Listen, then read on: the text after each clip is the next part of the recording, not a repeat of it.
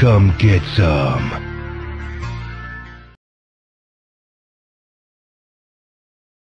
Hi guys, this is Foxglove from TeamBurn, and today we've got our first episode of the How to Open series. We've done our call out series, and if you want to go and check that out, there will be a link in the description to that playlist.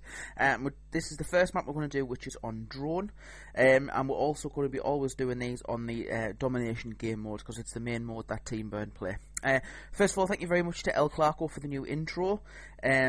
I know he's put a lot of time and effort into it, so I thought I'd put you on these videos and give him a shout out. If you want to check out his channel, and please do, it is in the description of this video. So, as you can see on the screen, this is an overview captured in the codcast mode of the map drone.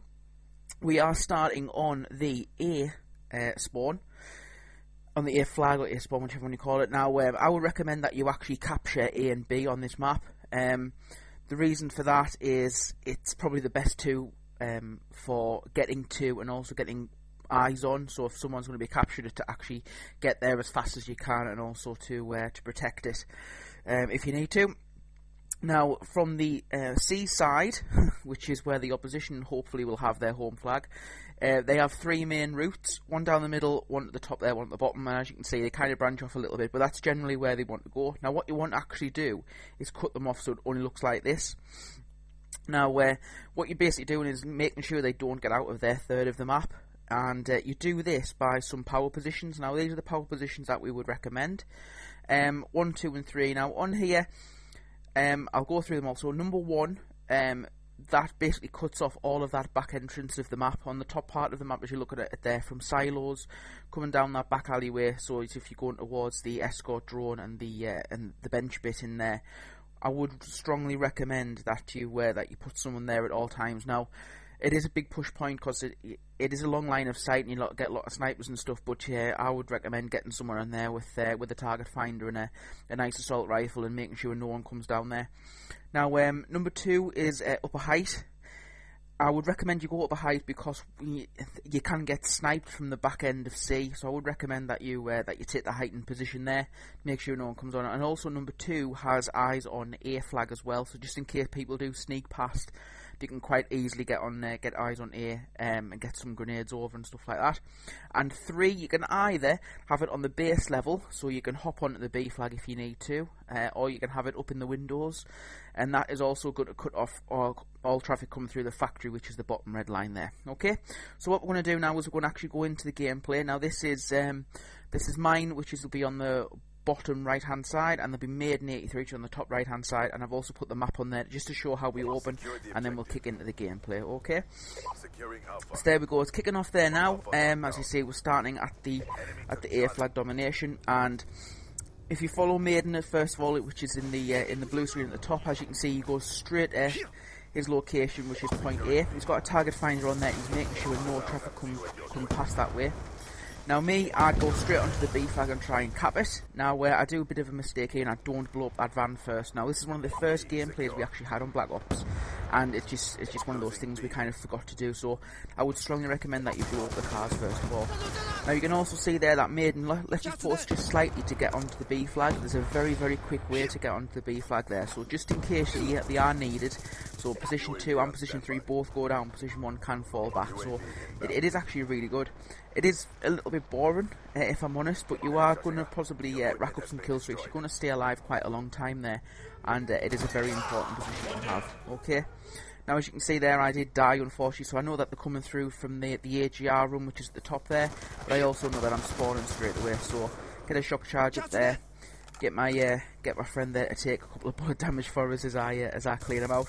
As you can see, we're pretty much well set up there, so if you look on the mini-map there, we do have position 1 and position 3 pretty much taken care of there. We don't have anyone on the top of escort, but that's no big deal. So now just going straight over to my gameplay, and it'll be my gameplay throughout this hopefully. So as I say, it's just how to open. Once you've opened and you've got your home flag and the B flag, there's really nothing more, you just have to keep them keeping up them positions that we've got there. So thank you very much for watching this one. Now I want to go on to some general stuff now. So as you may have noticed, long-term subscribers, that we haven't put a lot of content out. The reason for that is a lot of TeamBurn and digging the new Black Ops 2. Now it's not trendy to hate on Black Ops, or I should say it is trendy to hate on Black Ops, but we're not just doing it for the sake of it. It isn't the game we were kind of thought it was going to be.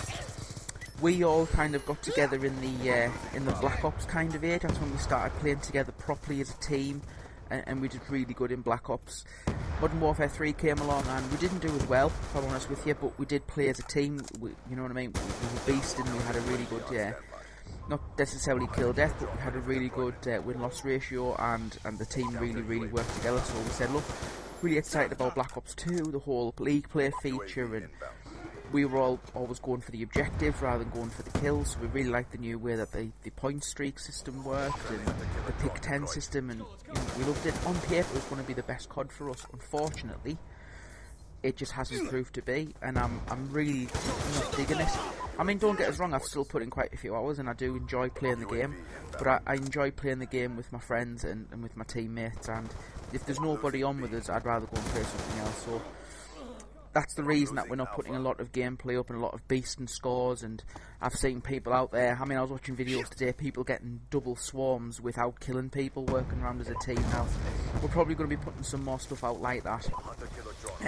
I am quite proud of the call-out series that we did, where we did the call-outs for each and every map. The only one I'm maybe not proud of is Turbine, because it's just crap map and I hate it.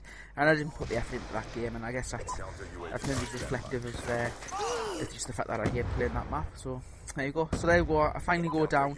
I was beasting on that walkway there over B, and I was just kicking ass as they were coming. Using the FEL here with the full with the sort of the full auto rapid fire, whatever it is, attachment on it, select fire attachment on it.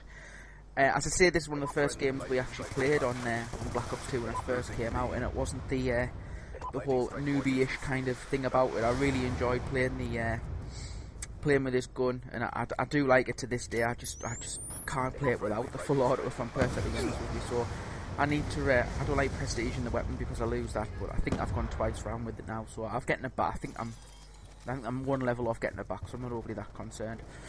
Now, as you can see there, Madein was running around with his sentry gun, so he did manage to stay on point here.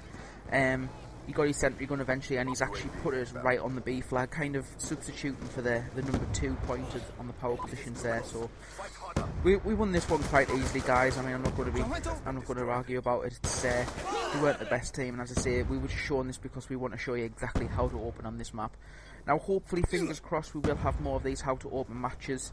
I wouldn't put the farm on it, but we'll see how we go with the videos, because we're more likely to be putting things out there which are more fun to play. For instance, like a riot shield only gameplay, or a knife and only, or a no kills domination, or something like that. So we'll see how it goes, guys. But thank you very much for watching this, and thank you very much to Clarko again, as I say, for the intro. Go and check out his channel, and see you again soon. Bye bye.